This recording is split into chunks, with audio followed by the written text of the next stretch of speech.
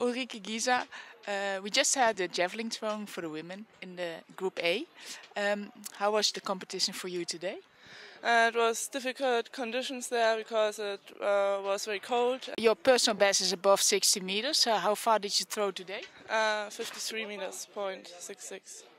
Yes, and I was not satisfied with this throwing, but okay, it's winter and I have some months to train and to practice technical failures, and so I hope in the summer it will be better. Because you have already been throwing outdoors, right? Yes, for 2 weeks and then for 4 weeks, but it was almost the same throwing, and I hope I'm a summer thrower, and so I hope that will be better in the summer. Yes. What will be your main goal this summer?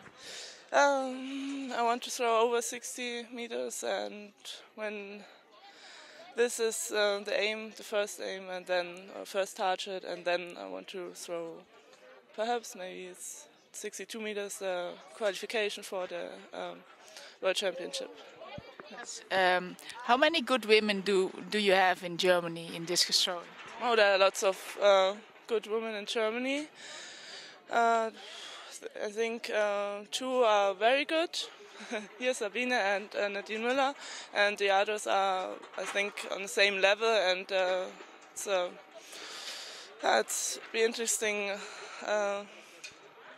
or surprising who is the best and the third place. And who is your coach? Joachim Lipska is from Munich. I train in Munich, and yeah, it's a good coach. Which other athletes are training in the group?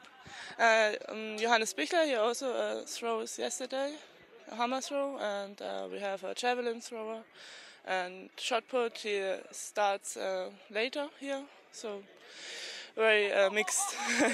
Yeah.